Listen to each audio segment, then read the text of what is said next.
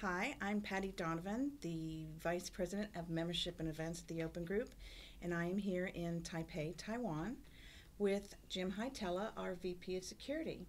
Jim, I had a lot of highlights from the week, but I'd like to know what, in particular, were some of your highlights. I noticed there were a lot of security forum folks here, and that's a great thing. So, Yep. So we did a security track here, and kind of the highlights of it. We had a fellow by the name of Anthony Lai, who came here from Hong Kong, and he's spoken at conferences like Black Hat and DEF CON in the U.S. mhm.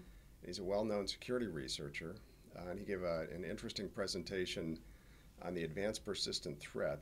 And some of his research has looked at where does it actually come from. So he collects samples of attacks on specific companies and can track them back to clusters of attackers in different parts of the world. So fascinating presentation that looked at kind of where the advanced persistent threat really emanates from.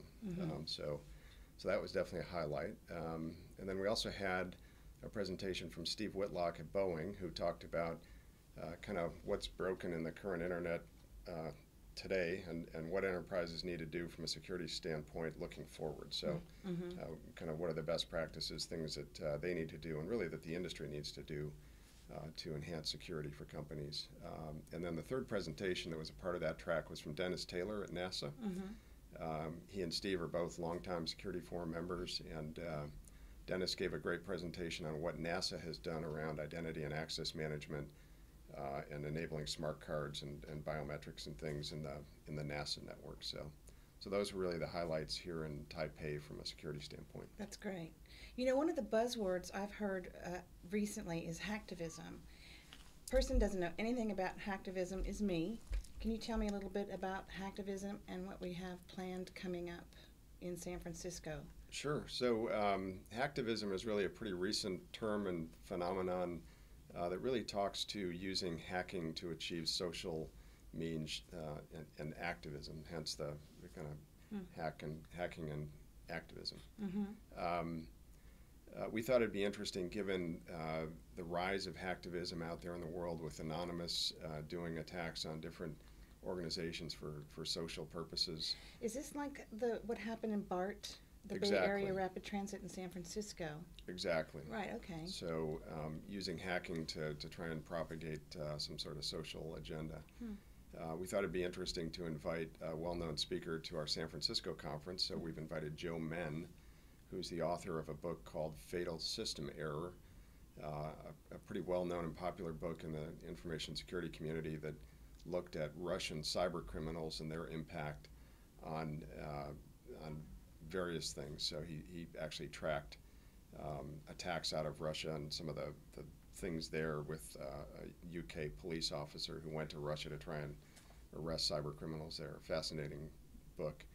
And he's recently done kind of a in-depth study on Anonymous and what's happened in the hacktivism world. So we thought he'd be a great speaker to come in San Francisco and talk about this trend. And then we have another agenda on the conference in San Francisco to look at what can organizations do to protect themselves from hacktivism and these sorts of attacks. So That sounds great.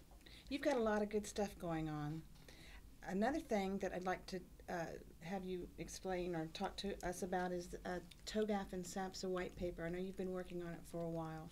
So you can tell us a little bit about that? Sure, yeah. So in the Rome meeting, which is now, I guess, a year and a half ago, folks from the SABSA Institute approached the Open Group about doing a paper and an effort to help align TOGAF, which is popular enterprise architecture development methodology, with SABSA, which is a secure architecture development methodology. So what they were seeing and what some of our members also were seeing was in some organizations TOGAF being used to develop enterprise architectures and SABSA being used independently to do security architecture development. And obvious thing would be to try and make these things work well together so that practitioners of TOGAF could plug in SABSA very easily and use artifacts from one with the other. So we've had an 18-month effort with folks from the SABSA Institute, who own the SABSA intellectual property and methodology, with some of the Security Forum and Architecture Forum members to bring that product to market. So That's great, because that's taking a project and involving a lot of members from and across forums and things. So that sounds great. yeah, and even outside of the open group. So we Right. brought another organization, and the group worked very well together and produced a really valuable piece of work. Right. When's that going to be ready? Is it ready now? It is ready now. It's on the website, and there'll be a press release out about it next week, I think. You've got a lot of good stuff going on, Jim. Yeah. Great. Thank you. All right.